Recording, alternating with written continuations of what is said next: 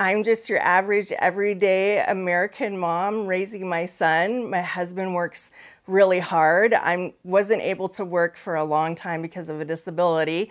So this Trump campaign was important enough for me to get out and do something again. We're not racist. I love everybody. I look at everybody the same. It doesn't matter their gender, nothing. I'm just an average person trying to make it. Oh, sure.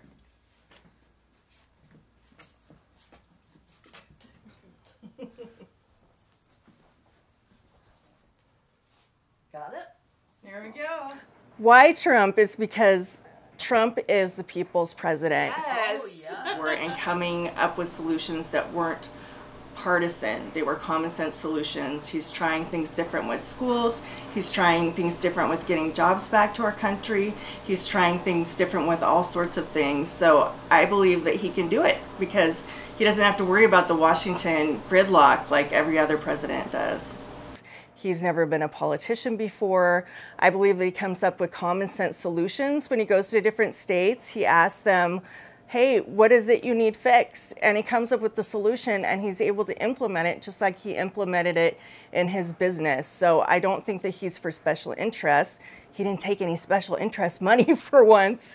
And that gives him the freedom to be able to listen to the voice of what the people want. So, and I think that he will definitely deliver where others have not. They've been caught in politics, in political correctness.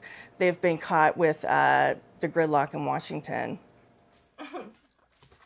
These are the signs that we had for sign waving. All the good ones are gone because everybody wanted them. They quickly judge us when we've been at different places, the Puyallup Fair at the booth, if we've been out on the street.